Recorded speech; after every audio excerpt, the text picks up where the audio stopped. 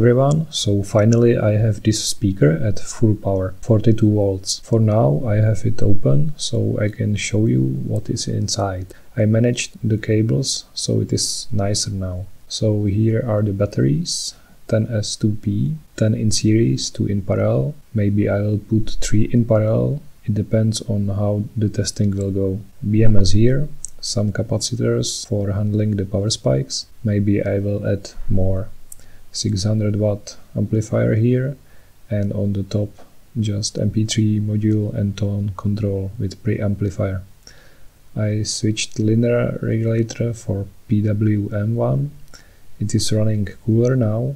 Linear one broke anyway. After 1 week it was pushing more volts than it was supposed to.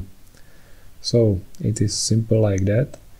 So now I will push some cotton inside, screw the back on and do some outdoor tests.